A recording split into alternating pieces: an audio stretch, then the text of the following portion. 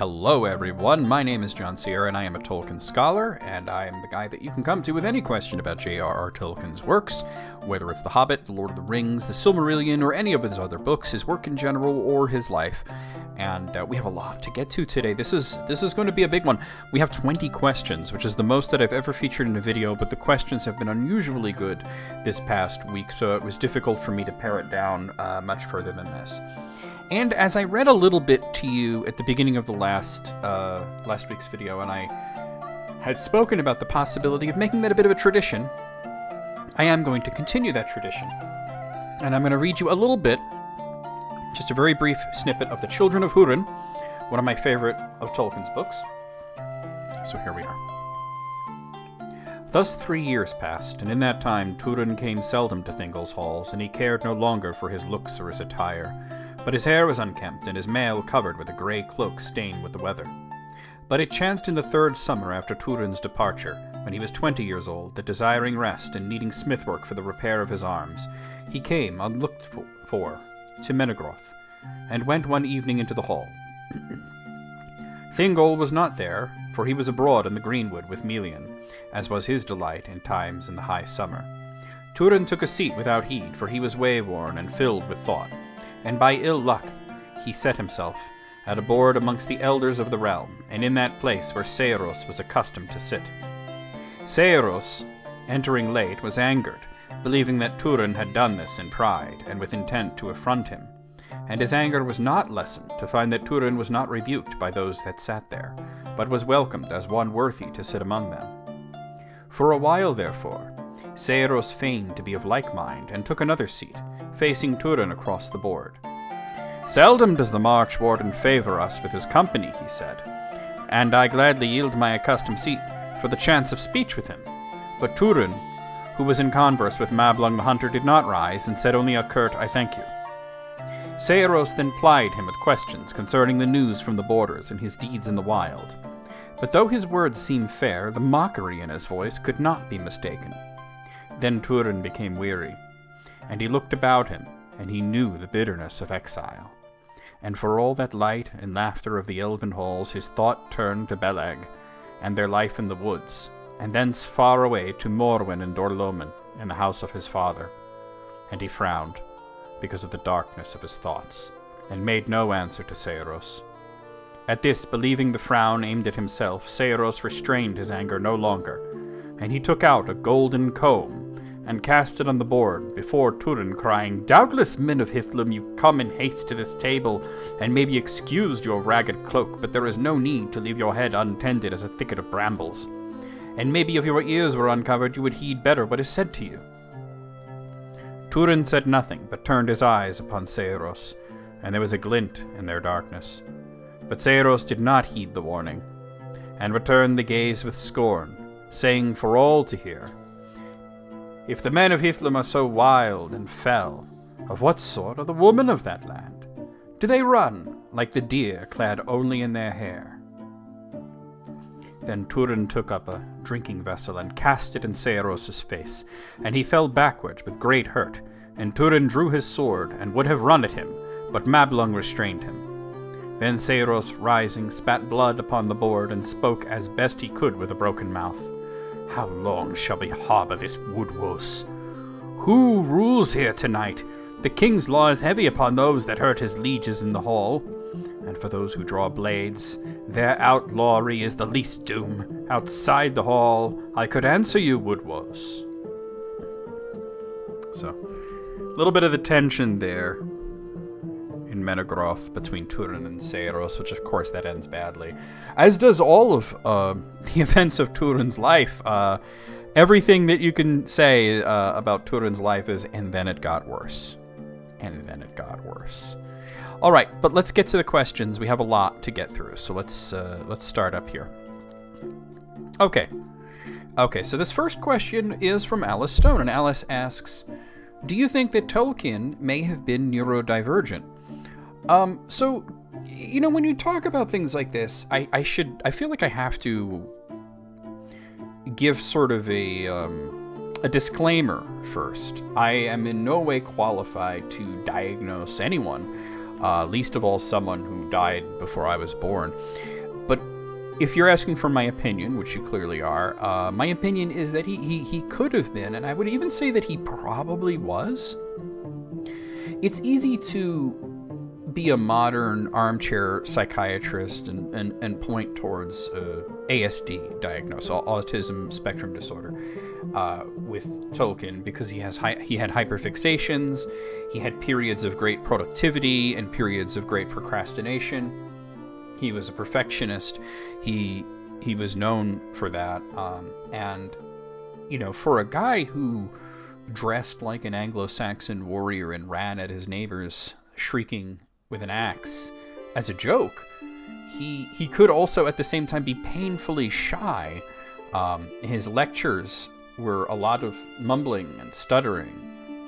So I could also point out that he did live through the Somme in World War I. He had a bit of, you know, post-traumatic stress disorder, I would imagine, and he could have just been full of quirks and unresolved trauma. For me, where he seems to be, you know, wired differently than most people would be his specific approach to creativity.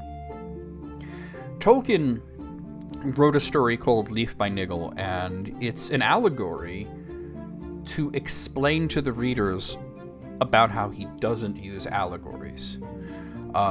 It's just the kind of thing that, like why would you do that? If you don't use allegories, why would you write an allegorical work to explain how you don't use allegories? It's definitely a very interesting way of going at things. And in the Legendarium, he didn't start with the story as almost every author would. He started with the languages, and then he worked his way backwards from language to culture, and then from culture to story. Even the ordering of his languages is interesting if you look at the little quirks in languages like Sindarin and Quenya. He absolutely has rules, and he's very consistent with the rules in his languages, but his rules tend to be something along the lines of this specific combination of letters is disallowed because I think it sounds uncouth. So people who are neurotypical, if they say they dislike automobiles, like Tolkien did, you might just not drive, or drive as little as possible. But Tolkien's approach to this was to be, on purpose, terrible at driving so that he wouldn't be allowed to. He was a man of extremes at times, and often those extremes seemed to be at odds with each other. He was a shy man who loved to go out to pubs. He distrusted machines simply because he didn't like the way that they looked. And he was incredibly serious until he wasn't. So I'd say, you know, the chances of Tolkien being, you know, let's say on the spectrum, as we say, or at least some form of neurodivergence, I would say it's probably about 65%, right? 65%. Okay. Moving on, I have an anonymous question here. Who were the first Noldor to come to Valinor? The first Noldor to come to Valinor was Finwë, who was also the first king of the Noldor. Now, he was not the founder of the Noldor, or at least not the people who would become the Noldor. That would be Tata. Finwë traveled with Orome to the Undying Lands, and then he returned to Middle-earth to convince people, the elves, the goodness of Aemon and that they should make the great journey. The followers of Tata were originally called Tatyar, and out of the 56 Tatyar that were around there, the 56 Tatyar and their uncounted children, we would say, 28 of them did not follow Finwë, so they became Avari. The remainder of the Tatyar and their children followed Finwë, and they became known at that point as the Noldor. Okay, next question. This one really blew my mind. It's an anonymous question, but this really, I was like, wow. What should I read after the Silmarillion? I've always loved the Lord of the Rings movies, but never read any of the books. I just finished the Silmarillion, and I loved it as well. Should I go on to read The Hobbit or the Lord of the Rings first? I'm kind of flabbergasted, and I'm more than a little impressed here that not only did you read the Silmarillion before reading The Hobbit and the Lord of the Rings, but that you loved it, did it? You got through it in one shot, it sounds like, and you connected with the work in a way that some people struggle to do. Even people who have read The Hobbit and The Lord of the Rings can struggle with the Silmarillion. So you should be forewarned that neither of these books, The Hobbit or The Lord of the Rings, are anything like the Silmarillion. The Hobbit is a very breezy, light novel that you could read in a weekend. It's intended for children, so it's very, very different in its style as well. The Lord of the Rings is heavier, but it's still not like the Silmarillion. It was very detailed and descriptive, especially of scenery. It's a slower pace than the Silmarillion, because the Silmarillion covers a lot of ground very quickly. It just goes through events and places and characters at a very rapid pace, where the Lord of the Rings definitely does not do that. You are already familiar with the events of both The Hobbit and The Lord of the Rings, not just from the films that you may have watched, but also because you read the Silmarillion. The final part of the Silmarillion, which is called Of the Rings of Power in the Third Age, is sort of an extremely abridged retelling of the events of The Hobbit and The Lord of the Rings from a different perspective.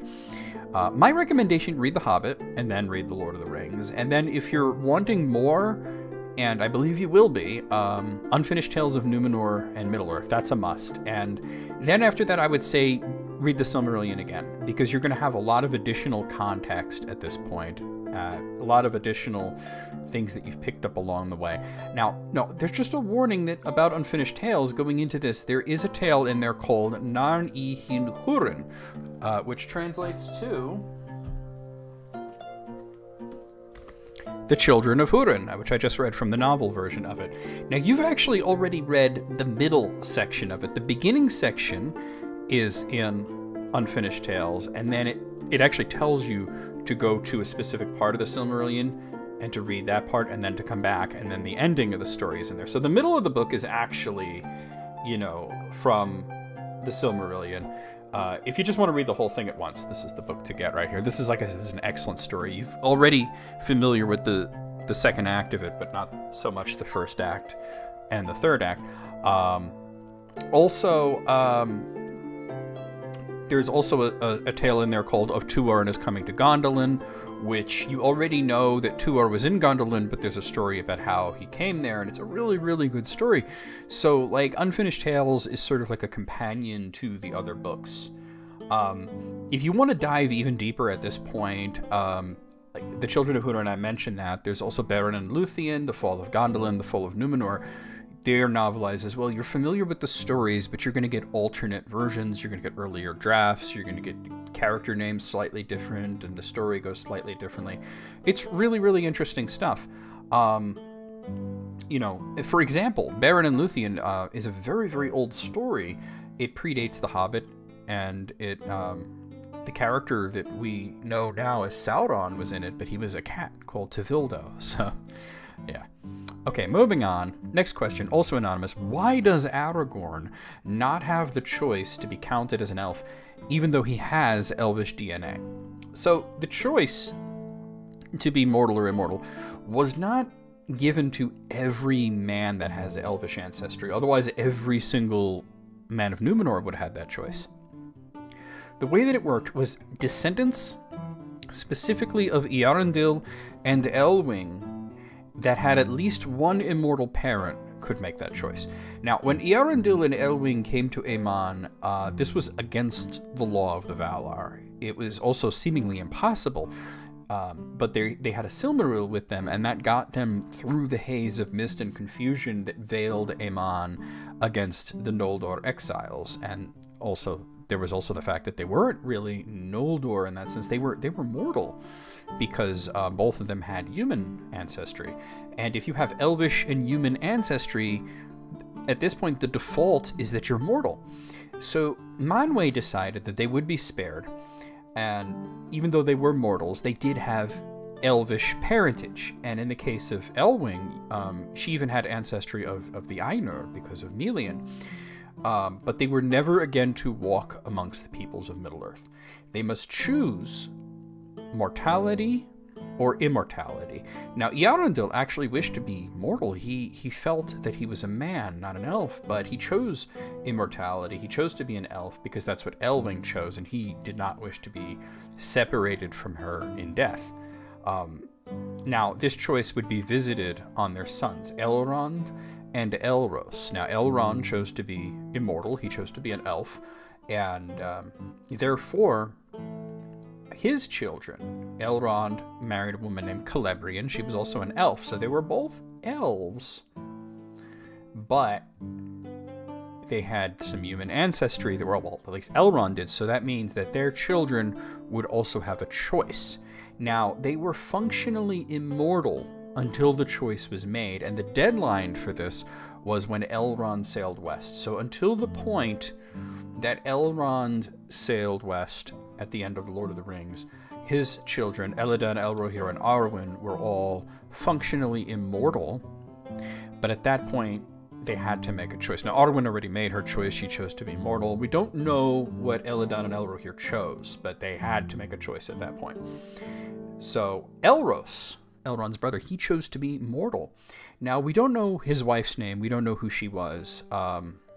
She was likely of the Edain, though, because she was mortal. So the line of Elros was what Tolkien referred to as longevous, meaning unusually long-lived. Elros had lived to be 500 years old, and his descendants would have long lives, even among the Númenóreans. But because Elros's children, his line, did not have an immortal parent, they were not subject to this choice. And that goes all the way down to Earendil and Isildur and Anarion, and then eventually all the way to Aragorn. So that's why Aragorn, he has a little bit of elf in him. He even has a little bit of Ainur in him, but he can't just choose to be immortal. Because he's of Elros's line, diminished as though it was, he had a long life. He lived to be 210 years old, but he was 100% mortal. He could not choose to be immortal. Okay, next question. Is Tolkien's The Book of Lost Tales Part 1 worth reading? It depends. How hungry are you for Tolkien's work? Are you wishing to study his creative process? The Book of Lost Tales Part 1 is the first part of 12 volumes known as The History of Middle-earth. So I'll list them for you. There's The Book of Lost Tales Part 1, The Book of Lost Tales Part 2, The Lays of Beleriand, The Shaping of Middle-earth, The Lost Road and Other Writings, The Return of the Shadow, The Treason of Isengard, The War of the Ring, Sauron Defeated, Morgoth's Ring, The War of the Jewels, and The Peoples of Middle-earth. There's also another book out there called The Nature of Middle-earth. It's not really officially part of the history of Middle-earth, but it sort of functions as if it was a 13th part of that series. So each of these goes into Tolkien's notes and his drafts, his creative process, how he writes the stories, usually giving some very detailed writing, more detailed than you would see in the Silmarillion, especially in the Book of Lost Tales, parts 1 and 2. But these writings are of an earlier make. They're not necessarily canon to the Legendarian. The Silmarillion and its satellite stories are covered in the first 5 volumes, and then 6 through 9 are Lord of the Rings covered there. And then the last 3, Morgoth's Ring, The War of the Jewels, and The Peoples of Middle-earth, are more supplementary information. These ones I would say are canon. It's just more lore and like a really deep dive of the minutiae and the specifics of Tolkien's Legendarium. If you want more information and more context to the overall story of the Legendarium, I would actually say start with Morgoth's Ring and then go through there. Morgoth's Ring, The War of the Jewels, and The Peoples of Middle-earth. If you want to look at the creative process and read early versions of the work and Christopher Tolkien's notes on his father's work, that's where you would say start with the Book of Lost Tales Part 1 and go from there. Also, you may notice that the History of Middle-earth, it covers the Silmarillion and it covers the Lord of the Rings. It does not cover the Hobbit. There was actually 2 separate volumes that covered all the writing process and the early versions of The Hobbit. The first one was called Mr. Baggins, and the second one was called Return to Bag End, though there is a 1-volume version which is just called The History of the Hobbit, so if you're interested, that exists as well. Okay. Next question. Did Glorfindel ever marry? Don't know. It's a question, there's no answer to it. As Glorfindel is not a very fleshed out character in Tolkien's work, Glorfindel was a somewhat important elf. He was head of the House of the Golden Flower in Gondolin. But if he had a wife or if he had children, they were never mentioned. I'm not saying that he definitely was not married or that he definitely didn't have any children. He could have. We just don't know the answer to that. Glorfindel died after the fall of Gondolin. He stabbed a Balrog in the stomach with his dagger. As it fell, it grabbed him by the hair, dragged him down into an abyss with it. After his body in Middle-earth would wither away and to nothing, then he was able to receive a new body and come out of Mandos, after which he lived in Aemon until he was sent to Middle-earth during the Second Age to assist Elrond in his defense against Sauron. It's possible that he may have been sent at the same time as the wizards, particularly the Blue Wizards. After assisting Frodo in Book 1 and a few lines of dialogue at the Council of Elrond in Book 2 of The Lord of the Rings, Glorfindel isn't mentioned again, so we have no information on what is his family structure, if he ever sailed west. It's notable that Gildor is another elf from The Lord of the Rings, that, you know, he was said to be at Mithlond at the end, but not Glorfindel. So, and, you know, Gildor is a much more minor character than Glorfindel, so it's kind of interesting we don't know if he sailed west even, after, his second time. Okay, next question. Also anonymous, why did Sauron prefer an intimidating physical form over a beautiful, deceptive one? Sauron absolutely prefers a beautiful, deceptive form. There's a Java update available, I'm sorry about that. His most successful ventures have been using forms like that. His most successful fair form was Anatar, which he used to trick the elves of Eregion into creating rings of power. Another very successful form was Zigor, which he appeared as in Numenor, and he seduced the last king of Numenor, Afarazon the Golden, into attacking Aemon. And that, of course, led to the Calabeth. This venture was very successful to him. It destroyed Numenor, though many of the Dunedain did survive because they were on Middle-earth, or they were near Middle-earth at the time. But the Calabeth also, even though it was like a win for Sauron, it also severely damaged him. It destroyed his body. He was able to put himself back together again, but from then on he could no longer take a fair form. So in the latter part of the Second Age and on into the Third Age, Sauron took on a terrible form because he could no longer appear beautiful.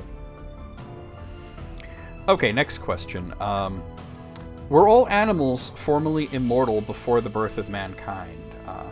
So this isn't something that Tolkien ever mentioned, and I think it's an odd assumption to make, but hold on, this has lyrics and that always throws me off. Let me just skip to the next song. There we go. So yeah, I think it's an odd assumption to make that animals were immortal until the birth of man. We can only really come to the conclusion from the text that no animals in Tolkien's world were immortal. At least not immortal in the way that elves are immortal. Now, it's not stated by Tolkien, but it was believed that some animals, such as Huan, the Hound of Valinor, and some of the earliest of the eagles, might have been Ainur, specifically Maya. So, if this is true, they're not really animals, but they're Ainur choosing the form of a... I thought I skipped to a song without lyrics. There we go. Okay, sorry about that. It's just, it throws me off when I'm talking and there's like lyrics in the background. Okay, so they wouldn't really be animals then. They're Maya, they would be Maya if that took the form of an animal or incarnated as an animal. And it is true that in the early drafts of the story, Huan specifically was a Maya, though later it was changed to he was just an unusually large and unusually long-lived dog who was prophesied to only die in battle with the greatest werewolf, which is exactly what happened. So the key thing, though, is that unlike the elves who can return after some time, Huan did not return. Also, some creatures that appear animalistic are not really animals, such as Ungoliant. Ungoliant took the form of a spider, but she wasn't a spider, she was a spirit. One thing that's interesting is there are some creatures that might be close to being immortal. You know, they're just so long-lived that they might be, very close to being immortal, the eagles are an example of this. Now, Earendil was the Lord of the Eagles in the Silmarillion, and he's actually never mentioned again after the War of Wrath. We might come to the conclusion that he may have died during the War of Wrath, but we don't actually know it. His death wasn't mentioned. But Gwaihir was his son and a vassal of Earendil, and he was around in the First Age, and then he was still around in the Third Age. It's possible that the eagles might be something like the Ents. They're not immortal, but they're extremely long-lived. Now, orcs may have been animals at one point, at least according to Tolkien's very late writings. They were made in mockery of elves, that we cannot deny. But were they made from elves? In the text, we're led to believe that they were made from elves. That was one theory that was posited about the nature of the orcs. But later on, Tolkien had the idea that they were simple animals that Morgoth imbued with size and intelligence to mock the elves. Regardless, we don't know the lifespan of orcs, believe it or not. They usually die violently, but we don't ever hear of how long an orc can live, And that, like I said, that's assuming they even are animals in that sense. Shelob was also very old. She's from the First Age as well. Actually, probably a little older than the First Age. But considering who her mother was, it's likely that that's what contributed to her long life. She wasn't actually immortal, so there certainly are examples of extremely long-lived animals in Tolkien's world, but true immortality was granted only to the Ainur and to the firstborn children of Iluvatar, the elves. Okay, next question. Why did only Rohan and Gondor participate in the wars against Sauron and no other kingdom like Eredor? Rohan and Gondor certainly were not the only participants in the war, and Eredor is not so much a kingdom at that point, it's a region, and it contains many lands, and one of them is Arnor, which didn't have a king. Aragorn was the king of Arnor, but he had to assume that throne, and that happened after the War of the Ring. We largely hear of the events in the south, Gondor, Rohan, and the reason is because this is where the chief heroes are. Sauron's forces were attacking the north as well, though. His forces were coming from the east, from a land called Rhûn. And this war included Dale, Esgaroth, Erebor, Mirkwood, and Lothlorien. They were victorious, but they did have some heavy casualties. Dane II Ironfoot, who was king under the mountain of Erebor, he passed, and King Brand of Dale also passed. So these other battles were very important. Sauron's reach was far beyond just Mordor, Harad, and Khand, which are in the south, but also Rhûn. And Rhûn may have overwhelmed the north with Easterlings, and they may have slain and razed their way across Rhovanion and over the Misty Mountains and into Eredor, but of course that didn't happen. The goal, of course, was to drive the elves further and further west and finally drive them into the sea and out of Middle-earth. Okay. All right, next question, and this is the one from the thumbnail. How does Gandalf call the Great Eagles? He doesn't. He doesn't ever call the eagles. He can't do that. That's not an ability that he has. He doesn't summon them. Every time the Great Eagles show up, it's either an opportunistic attack by them, they're attacking orcs, or they're doing someone a favor. In The Hobbit, they show up to attack some orcs that have wandered very close to their territory. Now, the orcs and the eagles are very ancient enemies, and the eagles will eradicate them on sight. They'll even travel to attack them if there is a rumor of orcs. That's, of course, what happens at the Battle of Five Armies. Now, they did bear Gandalf, Bilbo, and the dwarves slightly along the road there. Gandalf was calling in a favor. Now, it's hinted that Gwaihir owed him one, that Gandalf had done something for Gwaihir in the past, and that, he was owed a favor, and this was the one and only time that Gandalf called in a favor to the eagles. Now, he didn't call them they showed up because of the orcs, but he basically said, "You owe me one," and Greyhair was like, "Yeah, I do," and so he helped him out in that instance. Now, when in The Lord of the Rings, when Greyhair shows up and rescues Gandalf at Isengard, he was doing a favor, but this time it was for Radagast the Brown. Radagast was a friend of the eagles because he's a friend of all birds, all animals, and he asked Greyhair, begged him even, to check on Gandalf and Saruman. So Greyhair came to Isengard at Radagast's behest, and he saw Gandalf stranded on the top of the tower at Orthanc, and he rescued him. Now, he made it very clear that he was not going to bear him very far. He complained that Gandalf was very heavy, and he could not bear him all the way to a place such as Imladris or Lothlorien. But Gandalf, he understood this, and he just merely asked to be set down in Rohan, which was very nearby. So then Greyhair comes and rescues Gandalf again, this time at the peak of Ziroxagil. So Gandalf was just starting to become conscious. He had just returned to life. He had died. It was 20 days later he was coming back to life. This rescue was another favor, but this time it was for Galadriel. So Greyhair remarked that Gandalf was lighter than he was previously. He did not have Gandalf, who could barely move at this point, climb onto his back, but he scooped him up in his claws and carried him away that way, which was very frightening for Gandalf, by the way. And that was to Lothlorien. Once again, from Ziroxagil to Lothlorien, a very short distance. So far we've only seen Greyhair take Gandalf, or other eagles take characters, such as the dwarves and Bilbo in The Hobbit. Very short distances. So the last time the eagles showed up at Morannon, which is the Black Gate of Mordor. Now this is pretty far out of the way for them, even to attack orcs, but I'll get to that in a moment. Gandalf asks Greyhair after the battle to bear him to Mordor, into Mordor, to go to Orodruin, to rescue Frodo and Sam, who had destroyed the ring. This is where it gets interesting. So Gandalf assures Greyhair that he will not be as heavy a burden as he had been in the past, but Greyhair's response is very interesting. He states that he will bear Gandalf wherever he wants to go, no matter how heavy he is, even if he were made out of stone. So he takes Gandalf to Orodruin and back, with the other 2 eagles that Gandalf asked for. He did ask for 3 eagles. Took Frodo and Sam.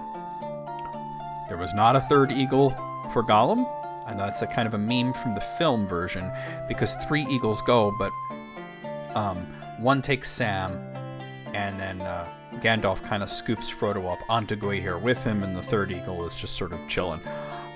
So why is there a big change of attitude in the character of Greyhair? He's gone from, "You're heavy and this isn't my job, I won't take you very far," and he's gone all the way over to, "I will take you wherever you want to go, no matter how heavy you are, even if you were a stone statue."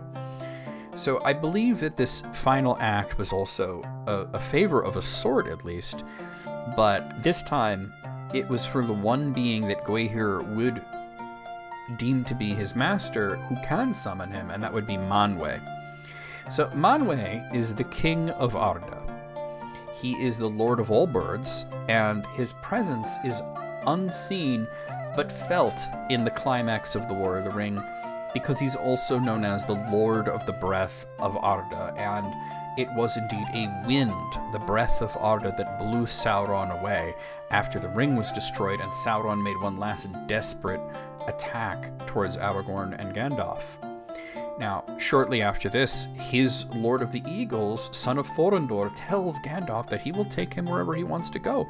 So Gandalf never summons the eagles. He can call in a favor. Other people can too, if they are friends of eagles and are owed a favor, perhaps. But in the end, Greyhair's words seem to suggest that he is honor-bound to bear Gandalf in this instance, and only Manwë could put him in that sort of position. Okay. Next question. Was sailing the skies forever a punishment for Earendil? No, certainly not. We actually just talked a little bit about Earendil and Elwing, who sailed west, and it was decided pretty much as soon as they got there that the only punishment that they would receive was that they would never again walk amongst the elves or men of Middle-earth. they both had to, of course, as I mentioned, choose mortality or immortality. And of course, we know that Earendil wanted mortality, but he chose immortality because that's what Elwing chose. The only punishment was that condition. They couldn't go back to Middle-earth and walk amongst the people. Now, Earendil actually did return to Middle-earth to fight in the War of Wrath, but he stayed in his flying ship and slew Ancalagan the Black. So we can say that he didn't, in that case, walk amongst men or elves. He was in his flying ship, slaying dragons. Tolkien doesn't get into the exact reason that, though he lived in Valinor, Earendil took his ship to the skies with the Silmaril. But it could be a variety of reasons. For one, he is said to guard the doors of night. And this is certainly something that any Maya could do. But it just may be that Earendil is a mariner at heart. He wants to be in his ship. And Elwing could not come on his journeys because she could not bear the cold of Ilmen. But the Valar gave her wings and a tower so that she could fly by Earendil when he came near. And of course, they did spend time together. He did not spend all of the time in the sky. Now, I believe, though, that Earendil sails in the sky as a star with the Silmaril so that his kin in Middle-earth can look up and see the light of the Silmaril and know he's there. He made a major sacrifice. He would not be reunited with his children, Elros and Elrond. Never with Elros, and certainly not with Elrond until the Fourth Age, when Elrond sailed west. So he could never see one child again, and the other he would not see for a very long time. He never got to meet his granddaughter either, Arwen. So, you know, they could always just look up in the sky and see the light and know that that's him. So I think that's why he's up there. I don't think it's anything to do with a punishment. Okay, next question. All right. This one was asked by the Oski Boski. It's sort of a doozy because it's such a simple and kind of silly question, but it's also really fun to talk about. Did Melkor sing dark rock or heavy metal in the Ainulindale?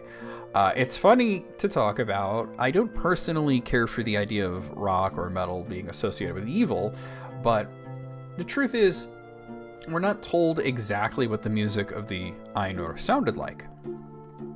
We're not given any sort of clue to the genre. I mean, we're given clues, but we're not told directly what it would sound like. There's oblique hints in the text, and there weren't any instruments, only voices, but the voices of the Ainur sounded like instruments, at least according to Bilbo's translated text of the ancient Elvish lore. And I'm going to read you a portion from Ainulindale.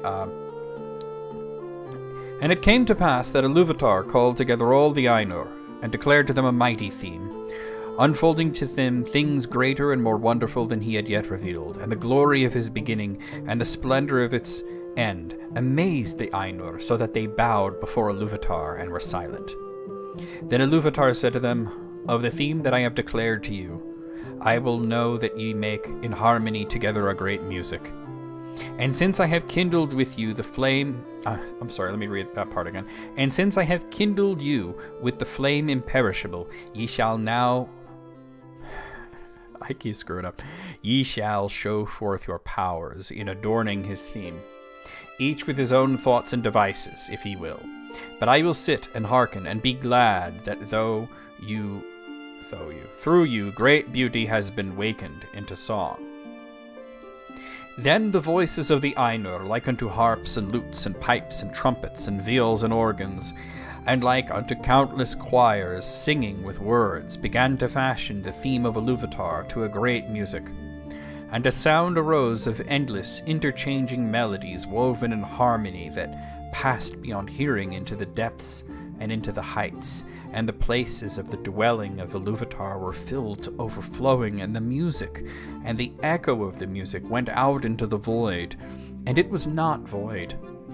Never since have the Ainur made any music like to this music, though it has been said that a greater still shall be made before Ilúvatar by the choirs of the Ainur and the children of Ilúvatar after the end of days. Then the themes of Ilúvatar shall be played aright, and take being into moment of their utterance, for all shall then understand fully his intent in their part, and shall show the comprehension of each, and Ilúvatar shall give their thoughts the secret fire, being well pleased. So, I don't think that Tolkien would have seen any part of the Ainulindalë as being pop music of any sort, mostly because he didn't personally care for popular music. He referred to rock, for example, as Beatle groups. That was on a long list of types of music that he did not care for.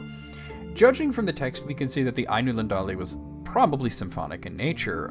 We get the whole idea of the mighty theme, and from this we can likely defer it being a classical structure. A theme or a subject is the focal melody. We can infer from this that the Ainulindalë was improvised by the Ainur based on a melody wrought by Ilúvatar as sort of a call and response. First, Ilúvatar would hum out a bit of music, and then the Ainur would build upon it with their own thoughts, all putting their own melodies and harmonies into it, but all of them would follow Ilúvatar's theme, his structure, or they would harmonize with his theme, and it would work together. It was a mighty theme, which suggests that it was probably bombastic and loud, but it was not what we would call heavy in terms of heavy metal. The voices of the Ainur were said to be like instruments. The ones they mentioned, harps, lutes, pipes, trumpets, viols, it suggests that they would be organs, plucked strings, brass. You might sort of guess from this that it would sound rather Baroque. Now, let's talk about Melkor. I'm going to read you another sample of Ainulindalë. But now Ilúvatar sat and hearkened, and for a great while it seemed good to him, for in the music there were no flaws. But as the theme progressed, it came into the heart of Melkor to interweave matters of his own imagining that were not in accord with the theme of Ilúvatar, for he sought therein to increase the power and glory of the part assigned to himself. To Melkor among the Ainur had been given the greatest gifts of power and knowledge, and he had a share in all the gifts of his brethren. He had gone often alone into the void places, seeking the imperishable flame, for desire grew hot within him to bring into being things of his own. And it seemed to him that Ilúvatar took no thought for the void, and he was impatient of its emptiness. Yet he found not the fire, for it is with Ilúvatar. But being alone, he had begun to conceive thoughts of his own, unlike those of his brethren. Some of these thoughts he now wove into his music, and straightway discord arose about him, and many that sang nigh him grew despondent, and their thought was disturbed, and their music faltered. But some began to attune their music to rather than the thought which they had at first. Then the discord of Melkor spread ever wider, and the melodies which had been heard before foundered in a sea of turbulent sound. But Ilúvatar sat and hearkened until it seemed that about his throne there was a raging storm, as of dark waters that made war upon one another in an endless wrath that would not be assuaged.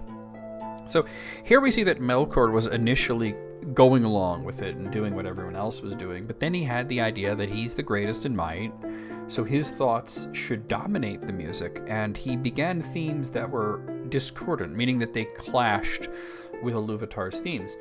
This does not necessarily mean that it was a different genre of music, but rather a different song. And Melkor's theme was said to be catchy enough that some of the Ainur around him were swept up by it. Ilúvatar would answer with still more powerful themes, and they basically had a loudness war until Ilúvatar declared it to be over. Melkor's music isn't greatly described other than that it was violent. And from this I might infer that he may have been singing something that would be akin to a Wagner opera.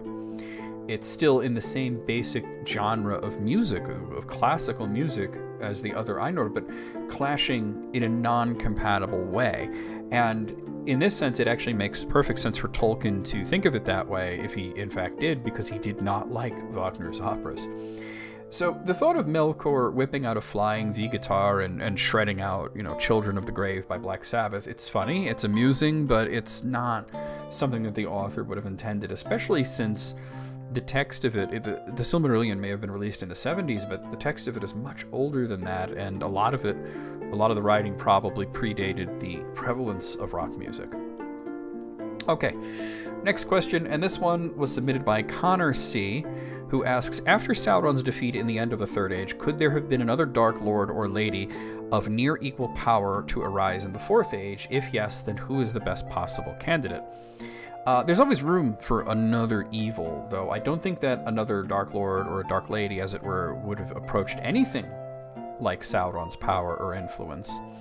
The reason I say this is because if you look at the way that The Lord of the Rings ended, we have the departure of some key figures, Gandalf, Galadriel, Elrond.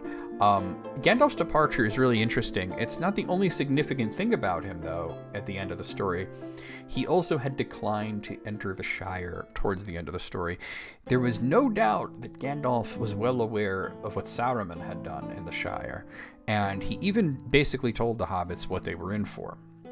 But he declined to go with them. Instead, he traveled to the Old Forest to have what he called a long overdue conversation with Tom Bombadil.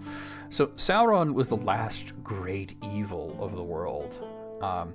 This didn't mean that there was any more, that evil was gone. There was still evil, but they were petty evils. Saruman had become a petty evil. Perhaps at one point he could have become a great Dark Lord in his own right, before he was relieved of his station by Gandalf the White, but the time for that had passed. Gandalf had all the most important elves going with him when he left, because Sauron was gone, and they could safely leave Middle-earth in the hands of men who were capable of dealing with petty evils that would arise. Tolkien had a proposed sequel to The Lord of the Rings called The New Shadow, and it involved an orc worshipping cult. It's not a very long story. He didn't get very far into it before abandoning it, but it dealt with this cult that worshipped orcs arising, and I'm sure that there was probably going to be some sort of key figure behind it. I mean, maybe a lot of people like to say it could have been one of the missing blue wizards had gone bad. More likely, to me, it would have been something like the Mouth of Sauron or the unseen lieutenant of Morgul, Gothmog. Either way, Tolkien knew that there was not going to be another Sauron in the Fourth Age, and he found the story of the New Shadow to be mundane and depressing, so he didn't continue it. He abandoned it in the early stages. Okay. Next question. Why couldn't Ulmo simply recover Maglor's Silmaril from the sea like he did to Elwing's one? Eventually someone's going to retrieve it. In the Prophecy of Dagor Dagorath, which is incomplete and only obliquely referenced in the Silmarillion, which is also incomplete, there are several mentions of the Silmarils returning. In one text, it's mentioned that a discovery of what material they are made from, Selima, will be made after the final battle and the return of Feanor. In another, it's mentioned that they will be reunited from earth, sea, and sky and broken open to revive the two trees. The character mentioned to do this is named Maedhros, which is an early version of Maethros, the one to rekindle the trees was called Belaurun, which is an early version of Yavanna. There was a more refined version that came a bit later. It was suggested that Feanor himself would retrieve the Silmarils from the sea and the land, and Earendil would just surrender his. And Feanor simply gives them to Yavanna. She breaks them open and revives the trees. And then Tolkien changed his mind, saying that Feanor would be the one to break them open for Yavanna. So at one point, Tolkien did plan to have these Silmarils found and recovered, but Ulmo's not mentioned in any of these ideas. And to answer the more direct question as to why Ulmo doesn't just pluck the Silmaril out of the water, I believe the term you're looking for is needle in a haystack, or perhaps more appropriately, a drop of water in an ocean. The Silmaril's tiny compared to the Belagir Sea. It would be very, very difficult for even Ulmo to find. It's not like he has like his spider senses are tingling when he's near a Silmaril. It doesn't work like that. So, and Ulmo is also really, really smart. He's probably the smartest of the Valar, at least in my opinion. He has the greatest foresight, I think. And I don't think he would even attempt to find the Silmaril. Why would he? It seemed like they needed all three Silmarils to revive the two trees, and only Feanor was going to be able to break them open anyway. And the gems had already done enough damage in Middle-earth, so there was no reason for Ulmo to do that, even if he could find them. Okay, next question. This one's from Aido, who asks, do we know what Sauron's original form was, or was it just an invisible spirit? Sauron's original form, like all of the Ainur, was a spirit, and it would be invisible to the children of Iluvatar. He was called Mairon back then, and he would have been a spirit like any other Ainur. Though after the Ainu Lindale and seeing the vision of Ea, he would have taken shape and hue. A fair form akin to the Children of Iluvatar. Now, Mairon's physical appearance has never been described, but most artists seem to enjoy depicting him as a red-headed elfman. All of the Ainur can shift their forms. Sauron took this to a whole nother level. He became known as a shapeshifter. He could be any number of fair forms. He could also be a wolf, a snake, a vampire, a great dark lord. He had others. But his original form, as you say, it would have been invisible. Okay. Next question. Why were there only 9 ring wraiths? Because Sauron had 9 rings to give to the men. Sauron recovered 16 rings of power from Eregion. 3 of them remained hidden and kept safe by the elves. And he gave 7 to the dwarf lords, which was an appropriate number for the dwarves because there were 7 houses of the Khazad. It didn't really work out for him. The rings barely affected the dwarves. There was some minor corruption, but he couldn't control them. He failed to account for the fact that dwarves are not children of Iluvatar, at least not yet. Though he would later recover 3 of the 7 that he gave to the dwarves, the other 4 being destroyed by dragons, this was until later. He didn't have the 1 ring at that point, so he couldn't create more wraiths. So that leaves him with 9 rings to give to men, and specifically targeted wicked men who were tyrants and bullies. Now, we know that there was at least 1 Easterling Lord and 3 Black Númenóreans included in this, but we don't really know who any of them were, other than one of them, the Easterling, was named Kamul. So, after his return, he did take the 9 rings back from the Nazgul, because they were already fully bound to him. And he had 3 rings that he had recovered from the dwarves. So he had 12 rings of power, and theoretically, if he had the 1 ring, he could then create 12 more Nazgul, but he didn't have the 1 ring, so that's why. Okay, next question. Who was the mother of Legolas? I have tried to go into some research, but the answer always comes back to Galadriel, even though his mother had died. Well, whoever said anything about Galadriel being related to Legolas, that's probably a joke. They're not related. And there's no indication that Legolas's mother died, actually. So Legolas's mother is an unnamed elf. We never learn her name. She's not mentioned or alluded to in any of Tolkien's books or writings, other than by the simple fact that Legolas, of course, must have had a mother. So Thranduil and Legolas are Sindar elves, and it's likely that their unseen mother was either also Sindar or perhaps a Sylvan elf. Now, we don't know if she had died, or if she had sailed west at some point, or if she was just present but unseen during The Hobbit and The Lord of the Rings. We just don't know anything about her. And that seems to be fairly typical for Mirkwood elves. They don't have complex genealogies, they don't keep track of these things, and we certainly never learn Thranduil's wife's name or his mother's name even, so it's just not a thing that we know. Galadriel is not related to Legolas. Her only child, as far as we know, is Celebrian, who was Elrond's wife, and there were some early drafts where Galadriel had a second son named Amroth, a second child who was a son named Amroth, but that's it. Certainly not Legolas. Galadriel is a Noldor elf, and she's not related in any way to Legolas.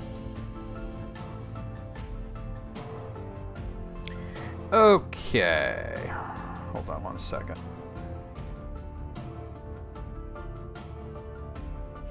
I was just reading the comments here because...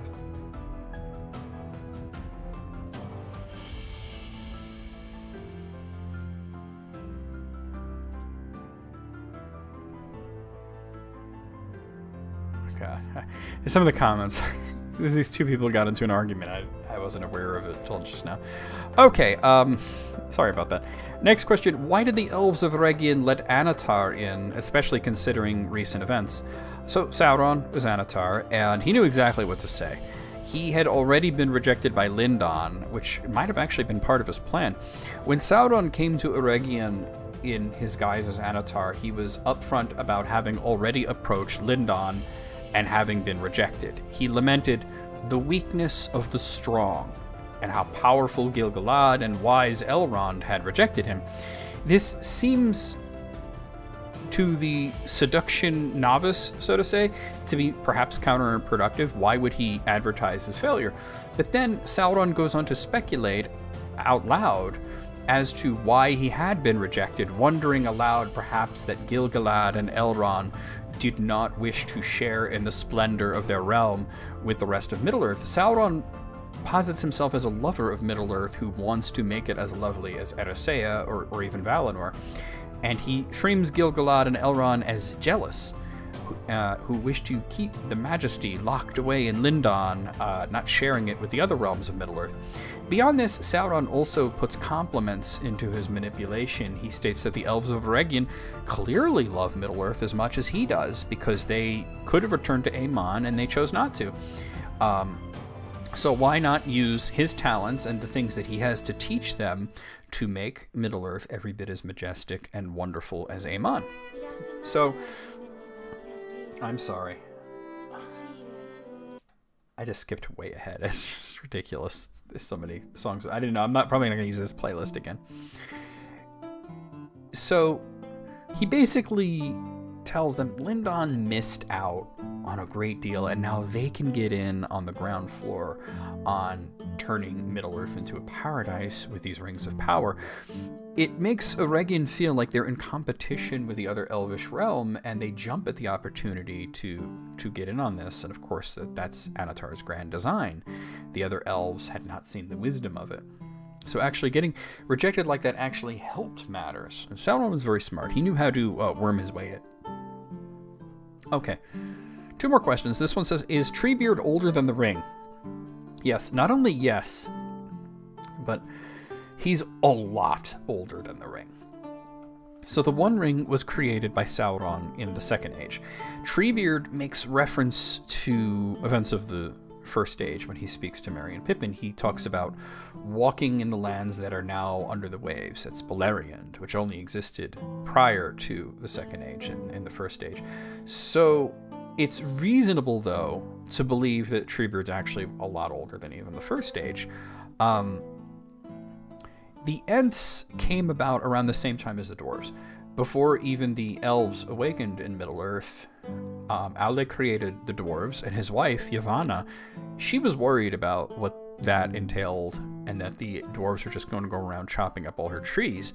So she asked Manwë if he could intervene in some way, and Manwë prayed on it, and then he concluded that during the music of the Ainur, the Ainur, Yavanna had put her thought into it, and that she had already created a race that would protect the trees, the shepherds of the trees, which we call Ents. So Treebeard is called the eldest by Celeborn at the end of The Lord of the Rings. It suggests that he might be the oldest of all the Ents, and he walked Middle-earth before even the elves had awakened. So, to put that in perspective, he's older than the War of the Valar, he's older than the Great Journey of the Elves, he's older than the Two Trees of Valinor. Okay, final question. Where does Gandalf come from? Gandalf comes from the Void. Gandalf's true name is Olorin, and he is an Ainu, basically an angel. That's Tolkien's version of an angel. The Ainur were the first things that were created by Eru Ilúvatar in the Void, and with all of the others, he dwelled outside of time and space in a place called the Timeless Halls. Now, when Ea, which is the universe, and Arda, which is the world, were created, a great number of the Ainur descended to dwell there.